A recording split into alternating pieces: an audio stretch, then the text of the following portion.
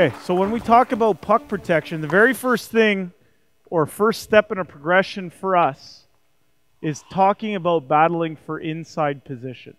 Okay, that's playing in your opponent's, like we call it in Edmonton, playing in their equipment. Establishing the fact that you're going to get to that puck first. So very, very easily, I'm going to blow the whistle, and when I blow the whistle, what you're going to do is you're going to fight for that puck right there. Okay, you're starting foot to foot.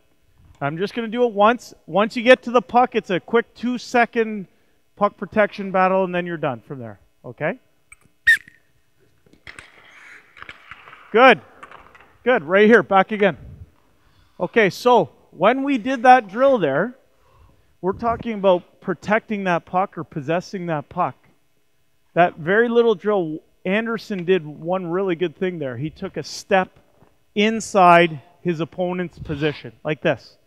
So when he gets to this spot, he's turned the corner, he's turned, so you're going to turn quickly, just slowly, slowly step in front, stop.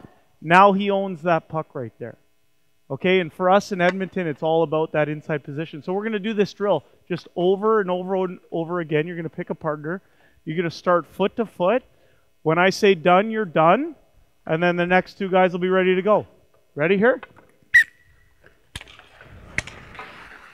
Good, done. Good, next two guys. Next two guys, it doesn't matter.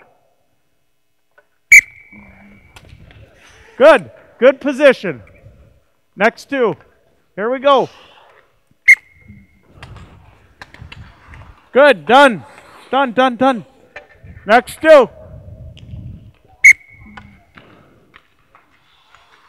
Okay. Couple more times here. Couple more times and we'll switch sides.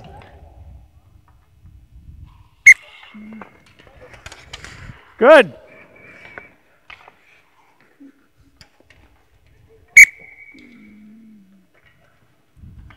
Good. Make sure we're set and ready to go here, guys. Make sure we're set.